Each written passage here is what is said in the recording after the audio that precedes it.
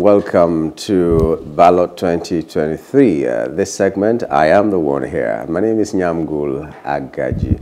We'll be looking at so many issues surrounding this election. Some of them have been spoken about, and we will just be repeating them because nothing can be overemphasized if it really is a concern for the people of Nigeria. We want a better Nigeria, and the excitement leading up to this election seems to be translating into something else instead of the jubilation that we would have had that Nigeria is getting somewhere.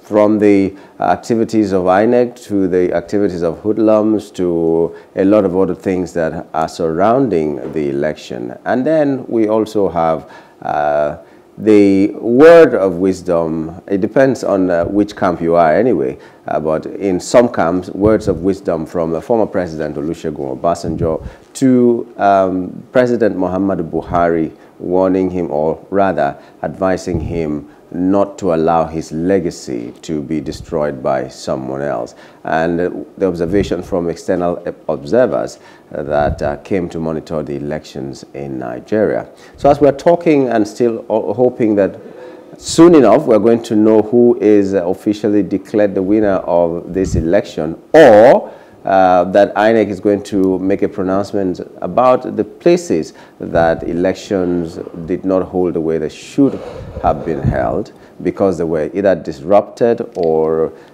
some anomalies came up in the process of the election. But we're still to hear from INEC itself what the way forward is. Right now, reports are trickling in, results are trickling in, and we're waiting for that hammer to fall on whatever it is, and everybody will know where they stand. Whoever takes these, let me just say this, whoever takes the mantle of leadership, I'm not sure whether you like it or not that we should resort to anything that will be untoward, anything that will make Nigeria disintegrate or enter into chaos or something else. There are very, very legal ways of addressing issues. So we are here, Ballot 2023. I'm still here with, today is your day. Omoshola Deji is here, the political analyst that will be talking with us about some of the issues that I have mentioned here. Once again, welcome to the program. Thank you for having me. I know you were here in the morning or earlier than now, and you're still here. So today, Nami and you.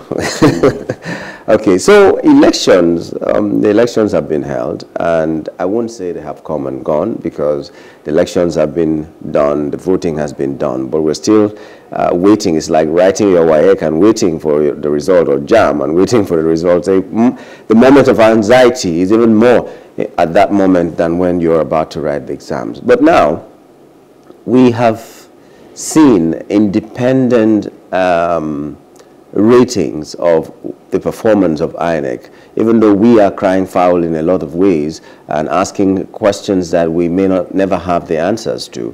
But the external bodies have also come and given their own verdict. Now, if you've seen the report of the external bodies, the African Union and the European Union and any other union that came, or any other body that came to monitor the elections, what does that give you? What does that tell you about our elections and the future of elections in Nigeria? Well, I don't know the implication of the verdict that the observers, the foreign observers, has given, but I was opportune to read that of the EU and some other ones, and the way it is structured, they try to be fair in the assessment. Like the first two paragraphs talks about the general process, INEC's preparation for the election itself, then they try to move to what INEC has done wrong and the way forward. But I think that their point in terms of where they laid emphasis as regards how the election should be more credible, should be seriously looked into. So the foreign observers, to my mind, their assessment is fair.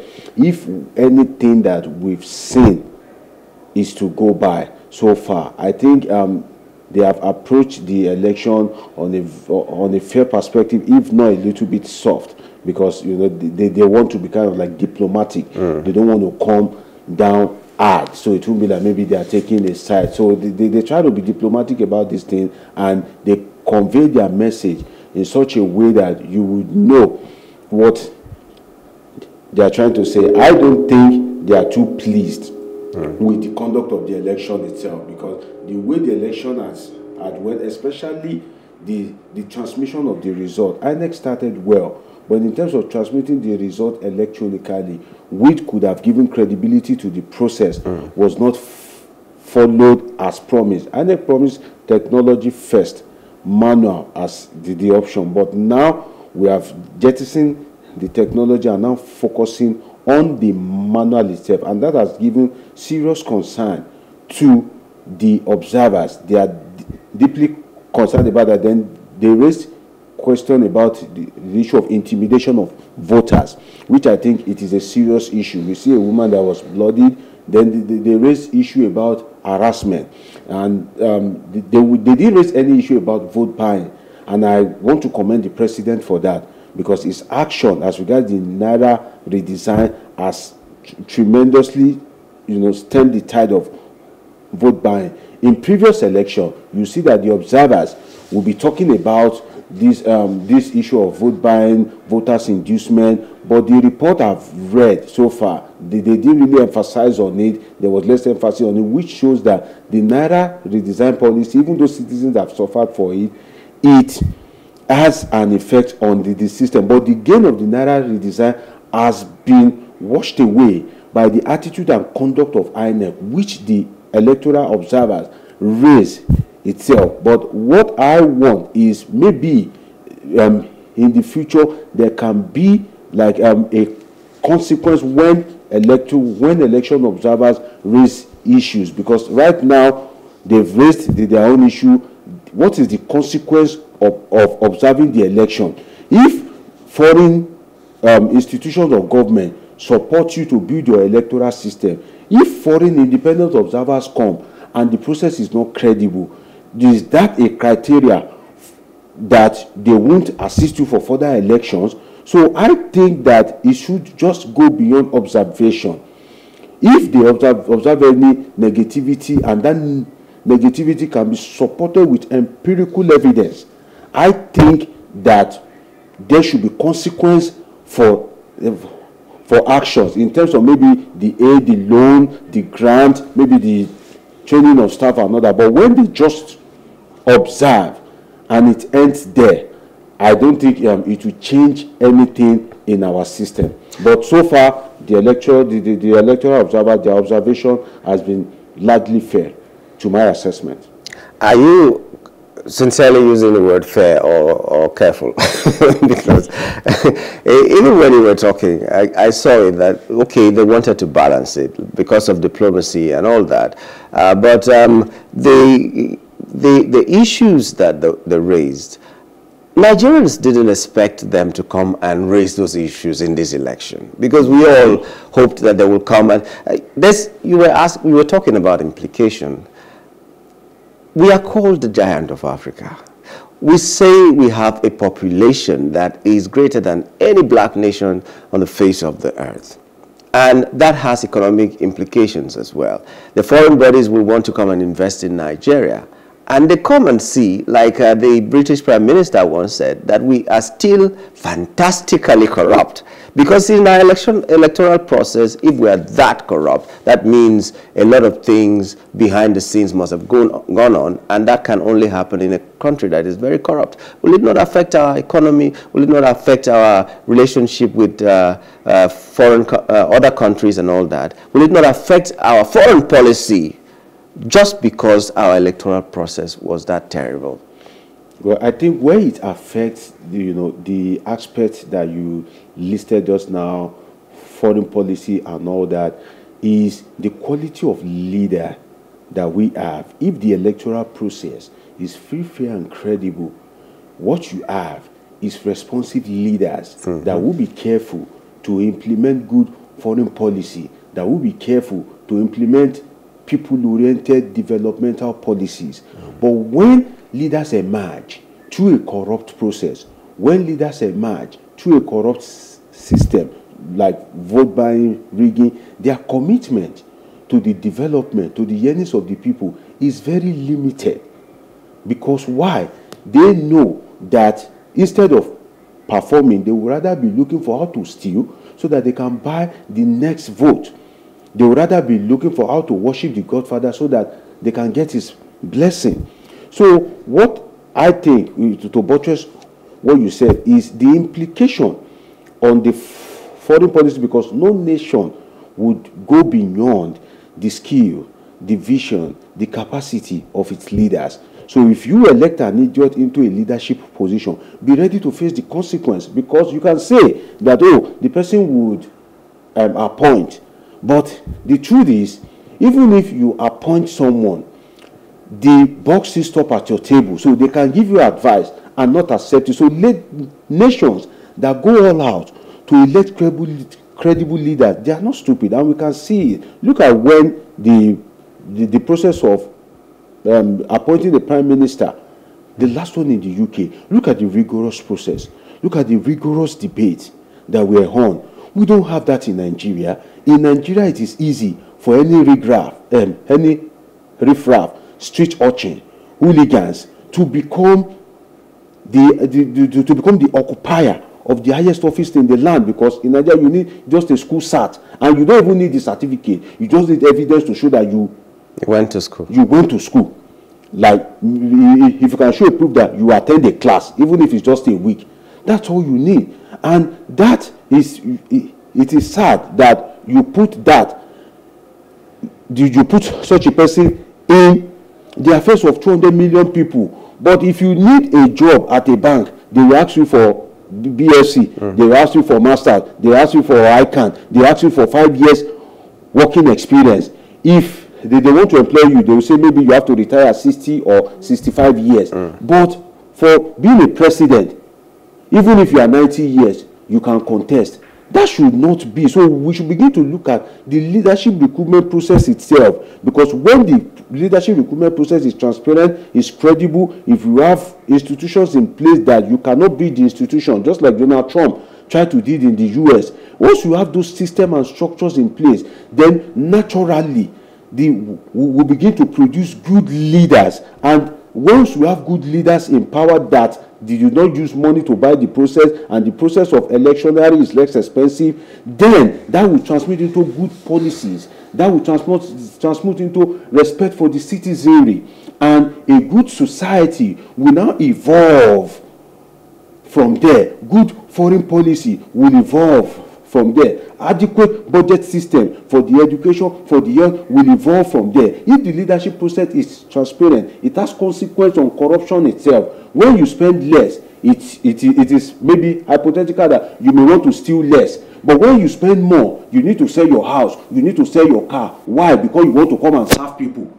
When you go all out, then you will need to kind of like steal more, because in Nigeria, politics is an occupation. Politics is an investment. So we need to look at all these processes to make sure that we make politics less lucrative, and we have good institutions.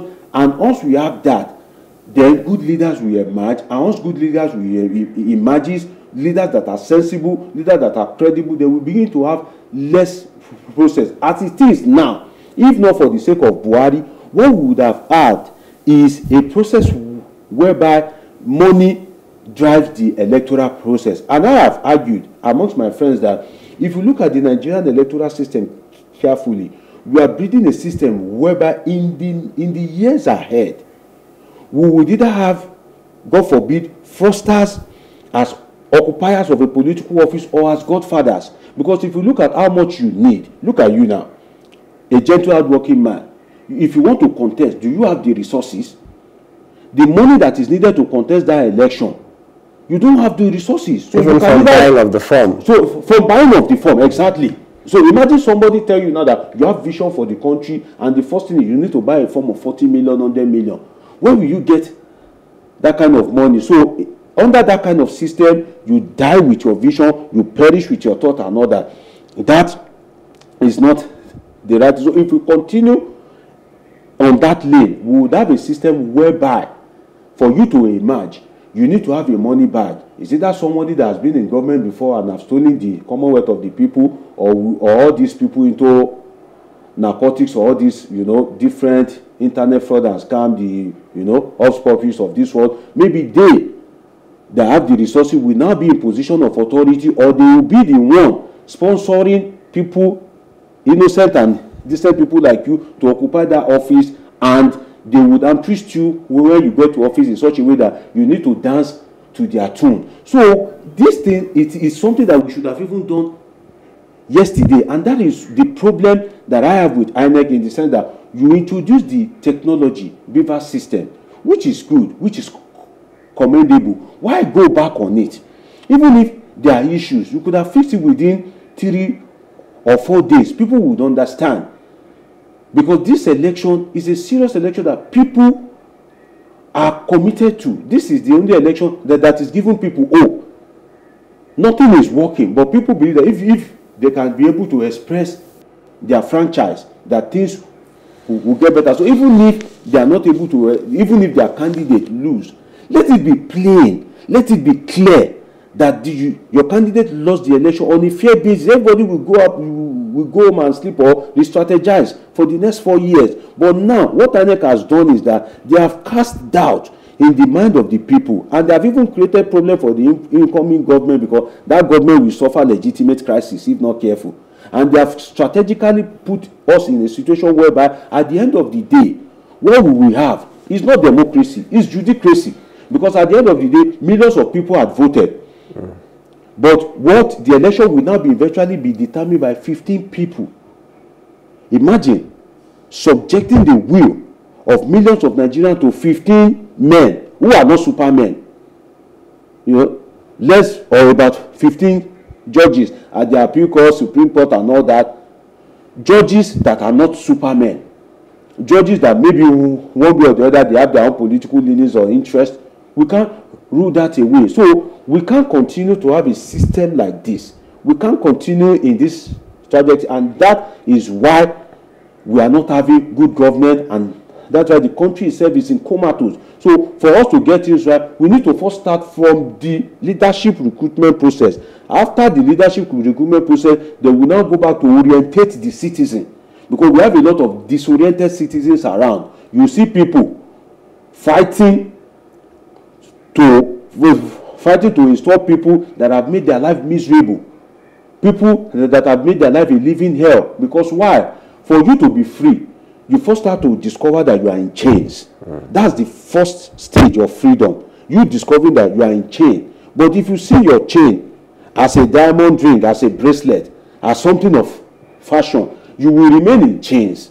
So we need to begin to orientate the citizen, massive orientation, so that the citizen will now begin to know their left from right.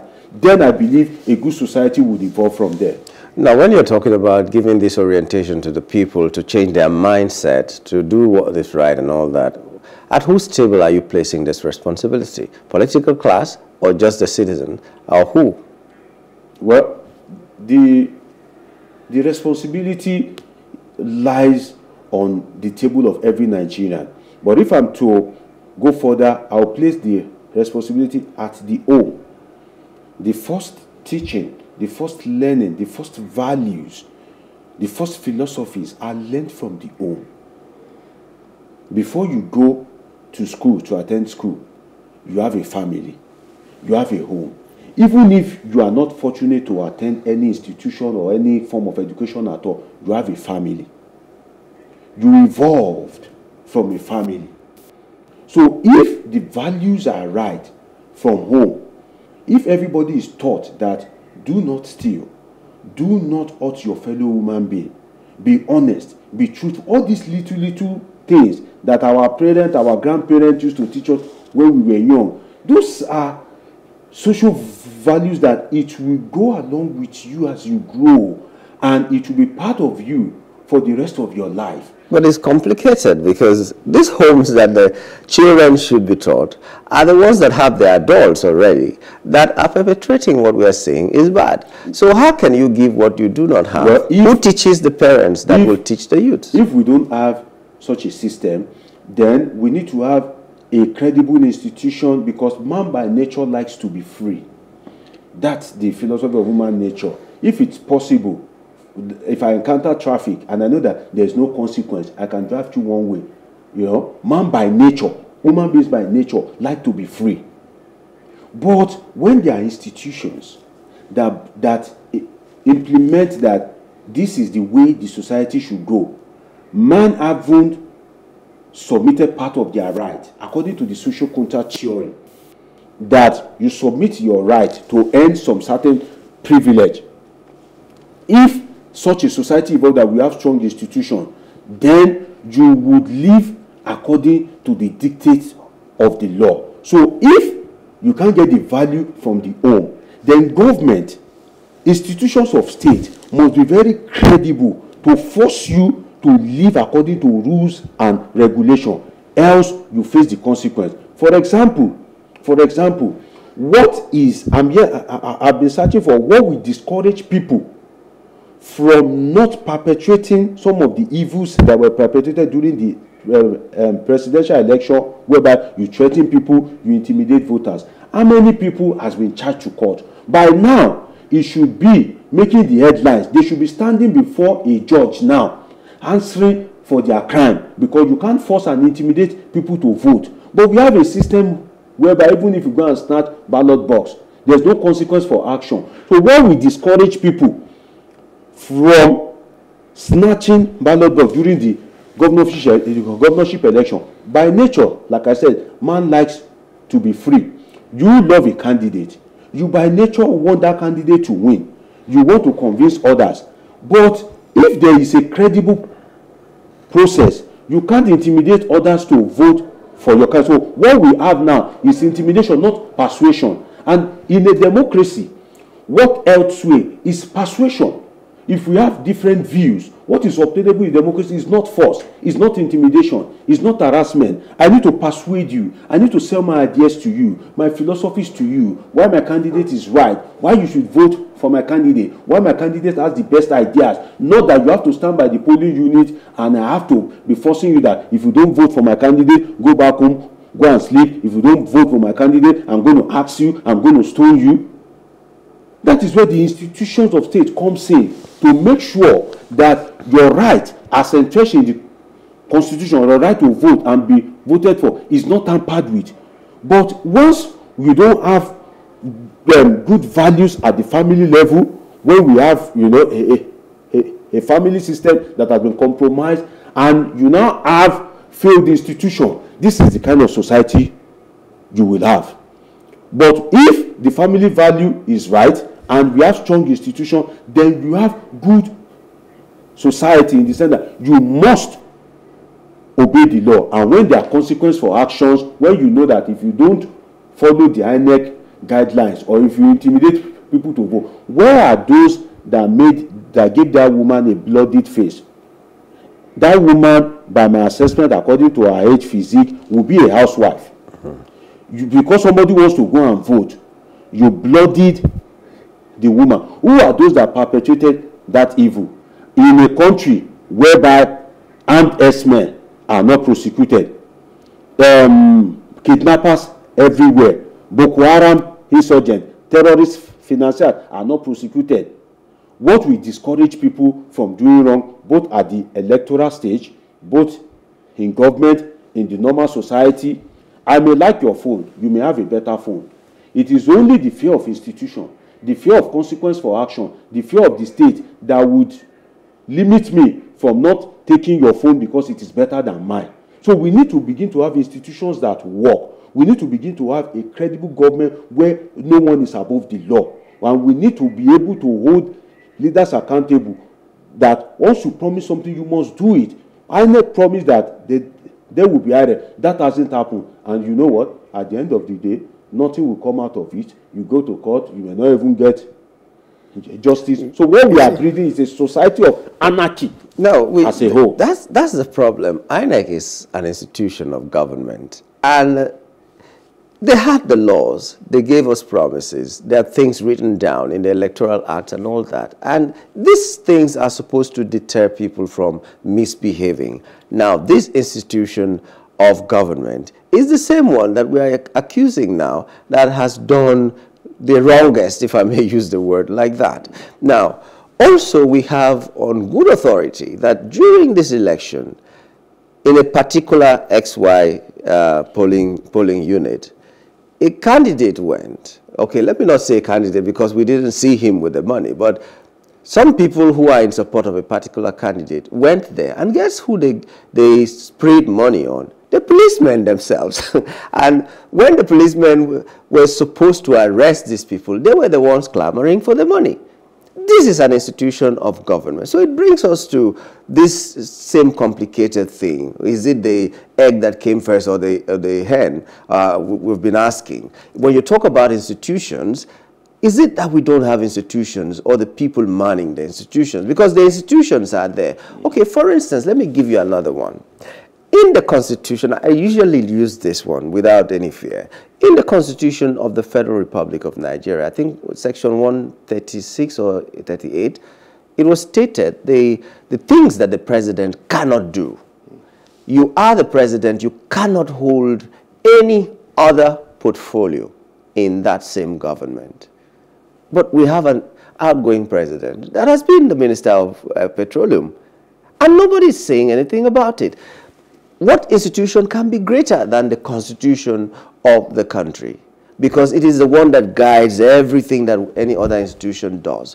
But we seem to be jettisoning whatever law guiding any institution. We seem to be jettisoning anything that doesn't favor us and doing what we like with impunity, and nothing seems to work. So when we are addressing the issues, are we addressing the issues of the people, or we are addressing the issues of the institution being manned by these people? Because concentration should be given to what gives rise to the other. So what is the root cause? Is it faulty institution or faulty people that man the institution? Where do we start? Okay, we have institutions, and I think Nigeria has some good applicable laws. But where the problem comes in is that we don't operate by that law, we operate by the will of man. Exactly. We operate a manly system in the sense that, now, if you have a boss at work, look at this famous TV, controversy that generated this my oga at the top. Yeah. My oga at the top. They were asking the guy questions. He was referring back to his oga at the top. Because why?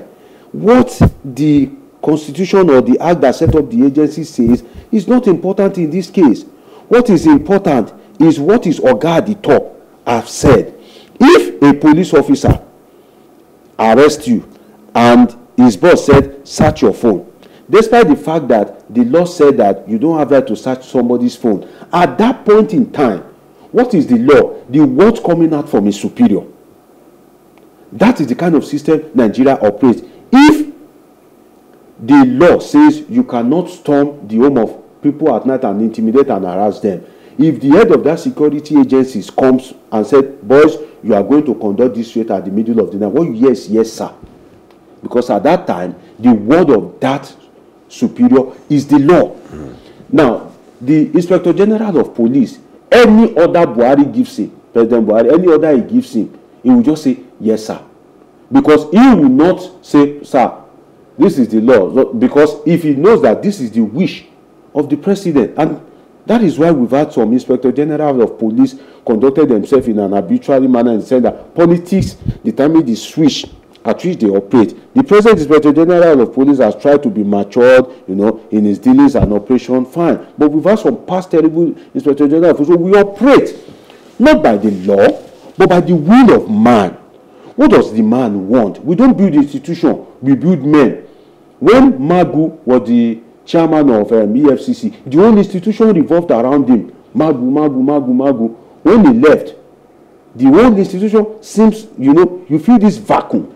You feel this emptiness. Because why? We operate by the will of man, not the law. And even the law enforcement agent operate according to the will of man. We operate a system whereby a politician can sit down now and we give you order because you don't want to joke with that appointment, or even if you feel that the person giving you the order is a close person, whether it's a concubine, is the girlfriend of the person that appointed you, you want to literally be worshiping that person just to secure your position. So we need to begin to change this thing. Imagine if what happened during when Donald Trump lost that election had happened in Nigeria. Do you think that a Mike Pence or Shibajo would have gone to the National Assembly to ratify an election that he and Buhari had lost?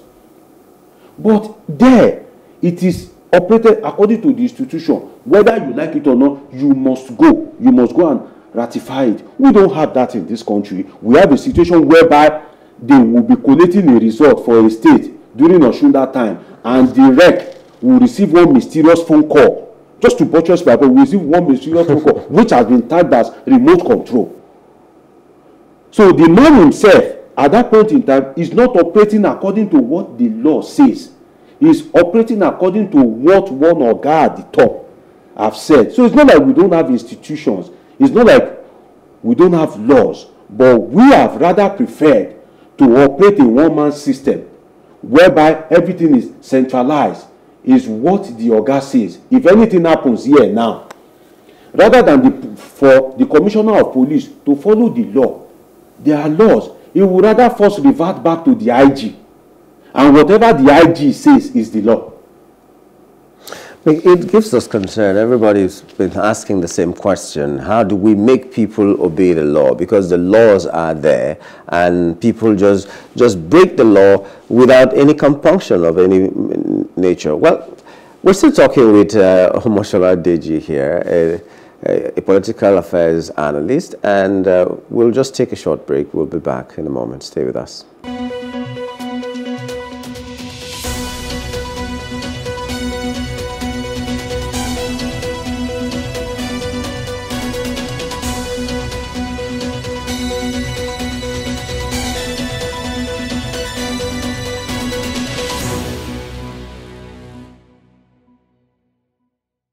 Welcome back. It's still Ballot 2023, and we're just looking at some of the issues that we're facing in this country, because everything goes beyond just going to thumbprint for a candidate of your choice. What is really happening in the society that we go there to show, because it's like it is the result of how we are in the society that we go there to show at the ballot box, at the polling unit, or whatever that you find yourself.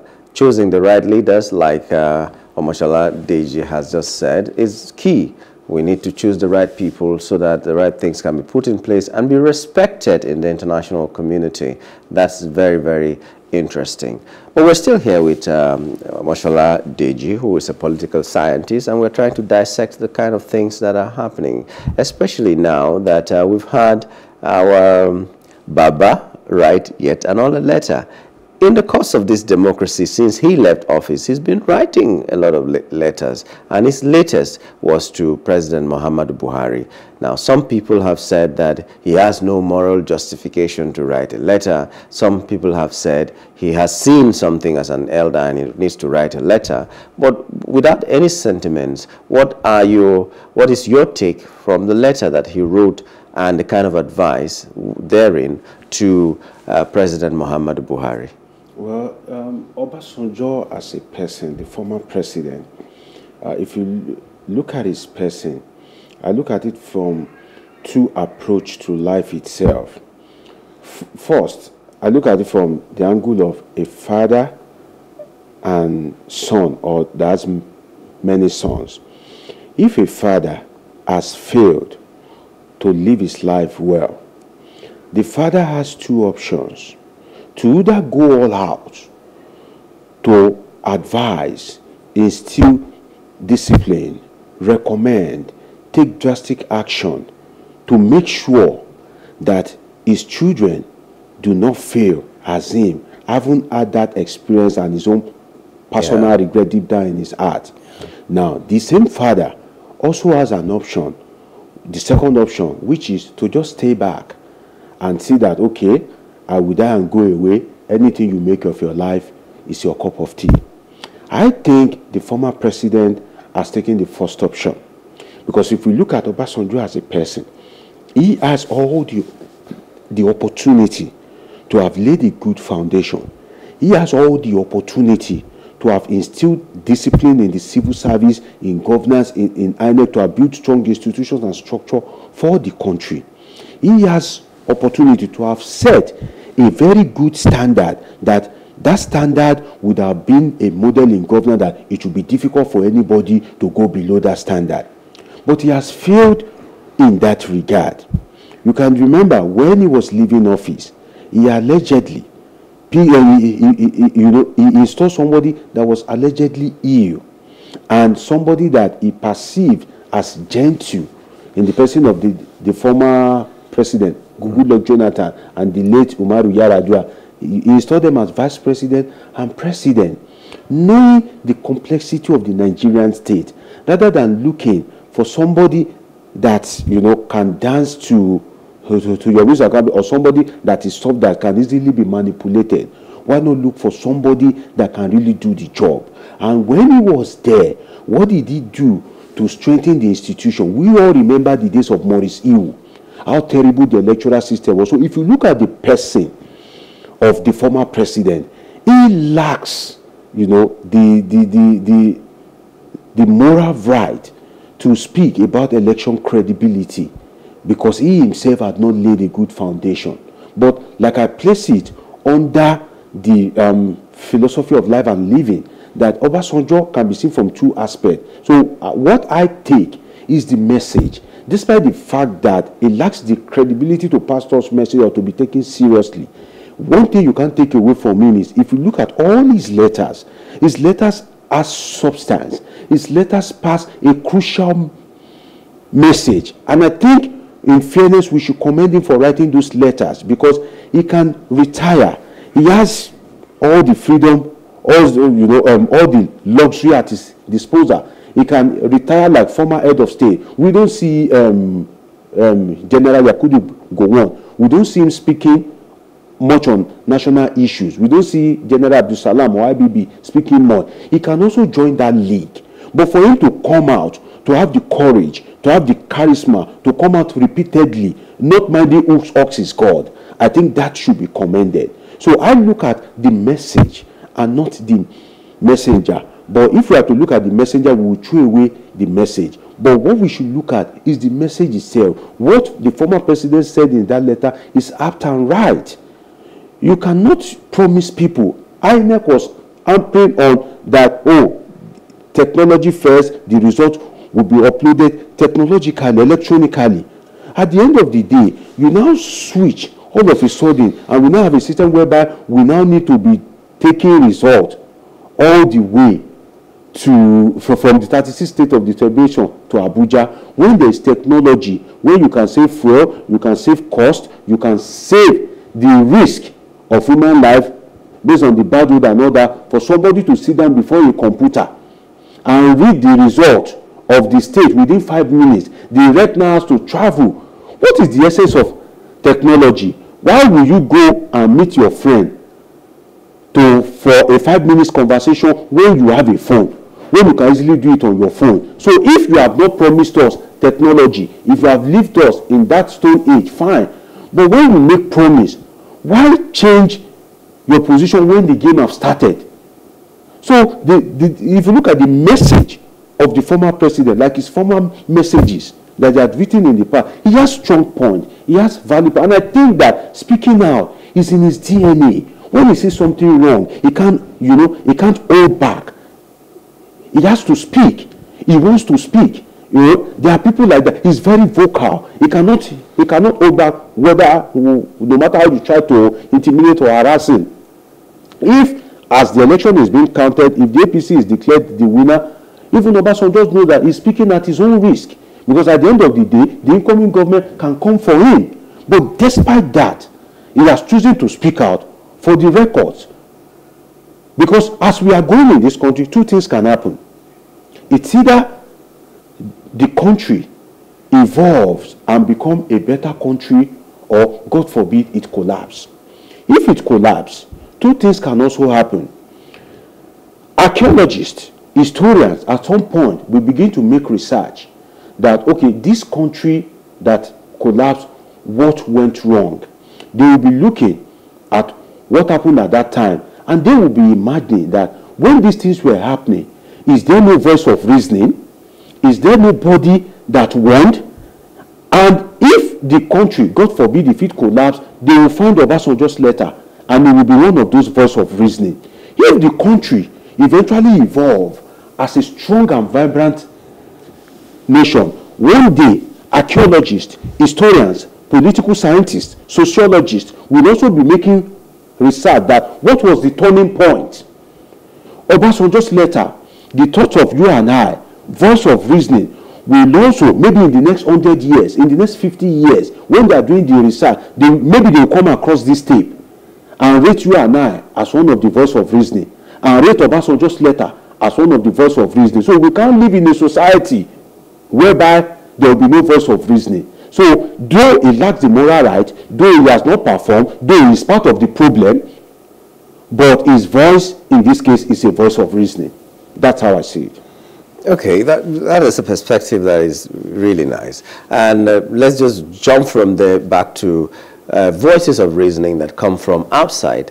We seem to respect the ones that come from outside. International observers will come and all that and do what they need to do, give their reports, and maybe we'll look at it and nobody will say anything that they were partial or impartial. But when something from within comes up, everybody begins to point to your history. You were this, you were that. And I like the way you said about a father. In most cases, when fathers advise their children, it is because of the faults that they had, and they don't want their children to fall into the same faults. So, anyway, but do we really need external observers all the time to come before we can do what is right? We can have an election, for instance, that is credible, that people can look to and say, okay, Nigerians can do this themselves. Because I don't know how many of us go from here to observe elections in America. I don't know if they go, and if they go, how much they are rated, comparing that to what we rate the people that come from over there to come and observe our own elections. Do we need an external person coming to tell us that this is what you need to do or this is what you didn't do right before we sit up to do? Well, I think having gained independence for over 60 years, I think we should be matured enough to know our left from right and to undo our issues ourselves. So I believe that a 60-year-old man or woman, as the case may be, should be able to do some things and do it right. So even if we don't have good electricity, we have constant electricity, motorable roads, at least we should be able to conduct an election that will be credible. So I don't think we need foreign intervention in our election or electoral process, but we need the observers for the sake of scholarship. The world is a global village. We have people that are researching on elections. Democracy itself is a discovery. We have different forms of government. We have fascism, totalitarianism, monarchical. So constant research, different varieties of research would have led to the evolution of the democracy. And even when democracy was discovered as a system of government, there was still research to better the democratic system itself. So I think that we need foreign observers for the sake of scholarship, for them to get data, for them to come up with strong analysis, so that when the electoral system in the world is being analyzed, when they reference Africa, Nigeria, being the most populous nation in Africa, will not be left behind. So I believe that we need the role of foreign observers in that. Then we need the role of foreign observers for Nigeria to key into the global system, because those foreign observers, their viewpoint will be collate and that of other countries, and maybe when UN is to make a policy, those viewpoints comes into play. So if we don't have foreign observers, that means that what is happening in Nigeria is not represented. That means we'll be kind of like isolated in the global space. Then for the sake of research, we have foreign agencies that are interested in elections. We have NGOs that are interested in elections. So, and some people use that as some form of tourism or the other, in terms of knowledge, gaining more. Imagine if I go to, let's say, Ethiopia now to monitor their election. Definitely it increases my knowledge, it exposes me to how people interact with the election and electoral system in a foreign land. So for the sake of scholarship, you know, we need the observer. But in terms of conducting fair and fair election, I think we are matured enough. But whether we can really do it alone is another thing entirely, if we are to consider our level of technological advancement. Because if we can go abroad to be printing our international passport, you know, which is one way or the other of undermining our sovereignty. So if we look at our technological advancement, we should be able to do it alone. But can we do it alone? Can Nigeria produce the Beavers machine? Oh, well, can Nigeria produce oil? Yes, and they are not producing. And so a lot of things are possible here, yet they are not doing. And I don't know if sometimes, anyway, let me not use a derogatory word, but I just get confused sometimes when things don't happen the way they should happen. Well, ladies and gentlemen, it's still Ballot 2023. We're hoping that we're going to, at some point, join the National Coalition Center and still see the activities going on there. In the meantime, we've been talking with Omoshola Deji, a political scientist. He's been here all day, as it were, talking with us. We'd like to say thank you to you, Deji, for coming on the show today. Thanks for having me. Okay. We'll take a break for the news, and when we return, we'll keep monitoring. We'll just keep monitoring the National Coalition Center to see if they are ready for us to join. And when that moment comes, then we're just going to join them and make sure that you get original update as they come. Thanks for being there. My name is Nyamgul Agaji.